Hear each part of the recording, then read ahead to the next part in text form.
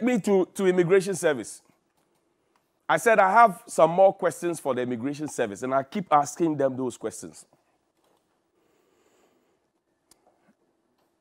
Is it true that some of those that Mr. Techi promoted to from ACI to DCOI have never been supervised a sector, let alone a region, and yet officers such as those have been demoted from regional commanders down to sector commanders? Is it true? And yesterday I asked you, show me where in Adenta you have a sector office. No office, no officers, no infrastructure, zero. Adenta, Trifopra, so show me where the offices are. And that some of those people have been promoted to DCOIs have all their entire life in the Ghana Immigration Service, unlike those demoted regional commanders, 4 or 5 of them, been overworked only in Accra. True or false? You have said in that your agenda you wrote to me that transfers is not punishment. I agree. I agree. But why have you kept some people close to you and you have not transferred them and you keep promoting them? 3 ranks in 5 years. I'm asking you. I told you don't cross the line. I am asking you that you have promoted people who just got onto certain ranks over and above those who have stayed on certain ranks for 6 years. 2 weeks ago, you did promotion. I lie. 2 weeks ago, Friday. I'm asking you, are you still aware that those receipt issuing syndicates, the corruption, the money under the table like Nanado spoke about, which is why you have centralized all permits renewal for foreigners at the headquarters. So regional commanders can no longer do that. And they have to bring the money in hard cash.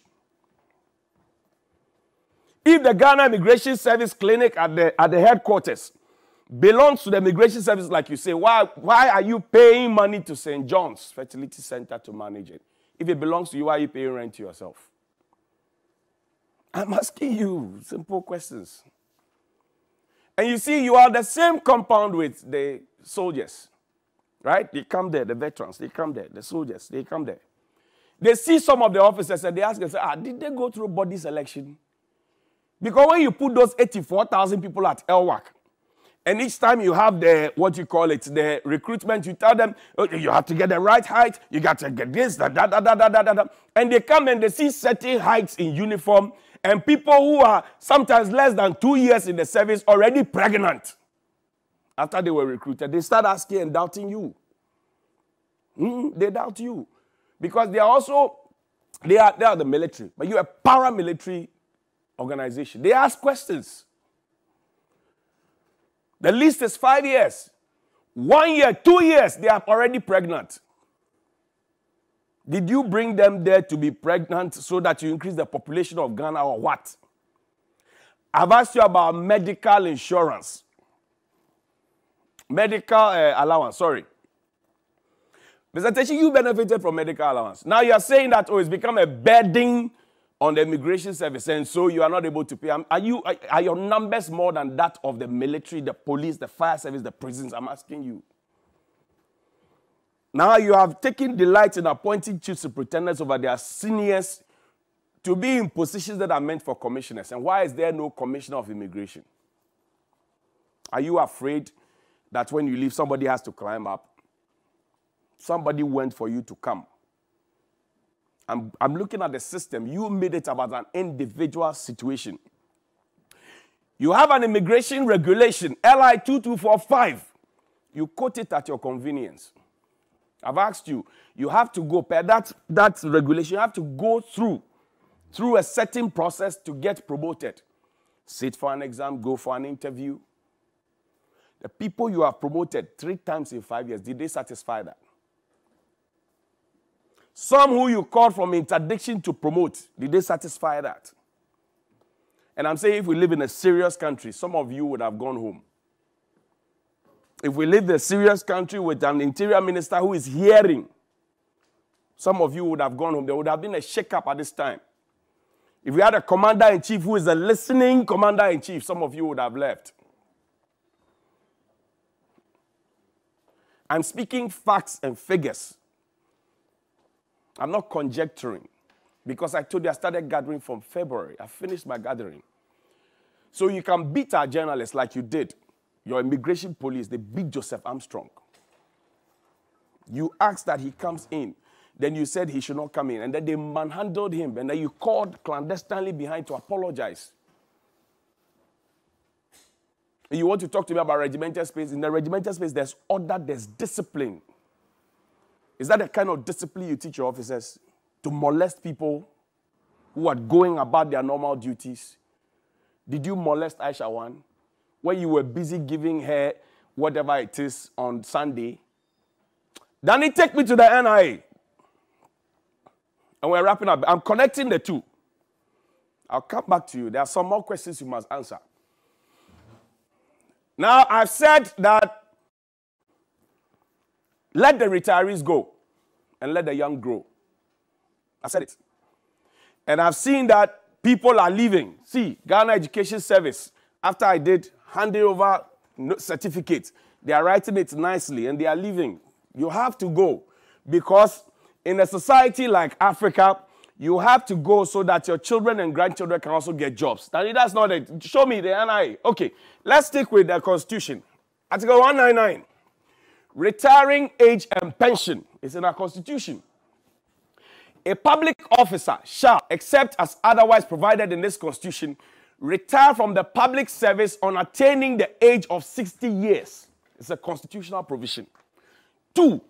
A public officer may, except as otherwise provided in this Constitution, retire from the public service at any time after attaining the age of 45 years. 3. The pension payable to any person shall be exempt from tax. 4. Notwithstanding clause 1, which is 60 years of this article, a public officer who has retired from the public service after attaining the age of 60 years may, where the exigencies of the service require, be engaged for a limited period of not more than 2 years at a time, but not exceeding 5 years in all, and upon such terms and conditions as the appointing authority shall determine. Now, this provision is hinged on the fact that whoever is being retained has a certain special skill that nobody else within the establishment has, which is why they will be kept. And while they are being kept, they will have to transfer that knowledge. The president has to be explaining to us why he has a sweet delight for giving retirees contract extensions and renewing those contract extensions. While they have told young people that the payroll is choked, old people have jobs. They have bread and extra bread. They have their retirement package sorted for them, like I showed you Article 199. And then they have extra bread coming to them. I have no problem with their consultants or whatever, board chairman from afar. But where they are in the establishment. So NIA, there's an HR person and a lawyer, 66 years. Using official vehicle. Has been around since 2021 when the contract died. Professor Tifo, you are aware? Professor Tifo, you are getting to 63. So you have gone past the retirement age. Your director of operations, the colonel, he has also gone past 60. Alai? NIA, good morning to you. Danny, there's a letter I sent you from the judicial side. That's the last one. Then we'll go. Let's go. Let's finish. So, NIA, good morning to you. Is that the reason why our Ghana card generation has been at a slow pace? Now, extension of contract. Please refer to number dated 10 July 2018 from the Office of the Attorney General, Ministry of Justice. View of the approval for the Office of the President. Financial clearance thereby granted the Attorney General and Ministry of Justice to engage the service of Mrs. Yaa Tifo, Chief State Attorney and Acting Corporate Administrator on a 2-year post-retirement contract. Mind you, it's the same government that wrote through Abnasari and told us that we have stopped contract extensions. I showed you that letter. When I started this, let the retirees go. So, Ajana 1, Ajana 2. Say one thing, do something else. Now, it says, approval is hereby granted for emolument to be charged against the compensation of employees' vote of the Ministry of Justice. And this appointment takes effect from 2nd June 2018 and terminates on 1st June 2020. It expires. By a copy of this letter, the Controller and Accountant General is requested to effect the payment of a salary effect from the date of resumption of duty. Okay. Now, there's another letter. It says, application. This is the letter that applied for it. So the thing has died. I wish to apply for financial clearance to enable the Controller and Accountant General cater for the salary of me, Achina Etefua, Chief State Attorney, with effect from 1st June 2022. The first one died in 2020.